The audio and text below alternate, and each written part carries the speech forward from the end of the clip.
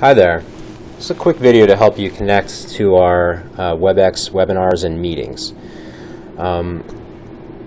Something that's been a technical issue that we've seen a lot is connecting to audio when you jump into one of our webinars. So when you jump in, you should see something similar to what you see on the screen right now.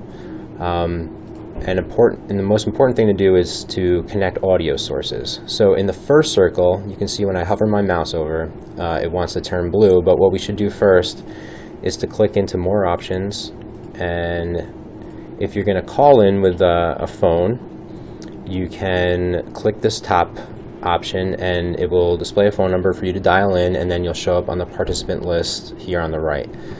If you're in front of a computer and you're going to use a computer to connect to the meeting, you can see in blue there's a change settings option here, and when we go inside, it gives us two things: the microphone, which is how you're going to speak to us, and speakers, and how you're going to listen to the host. So you can see a test button here in the drop down menu.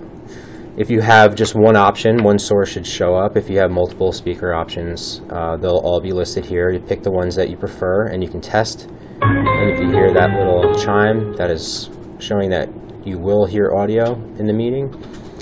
And if you have a webcam or a laptop with a built-in camera and microphone, those options should show up here. I have a USB microphone connected to my computer, and you can see that that's displaying here.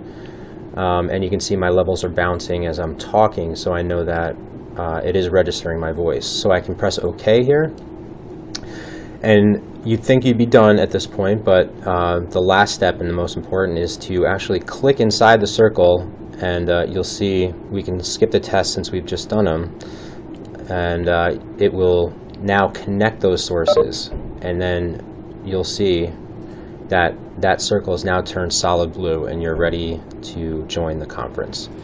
You'll be in the participant list, and it will show that you were mic'd up, just like this little icon in front of my name here. So that's another good way to know that you are connected with sound, is to see this little display with some bouncing levels there. So I hope this was helpful, and always contact us directly if you need to troubleshoot any further. Thanks a lot.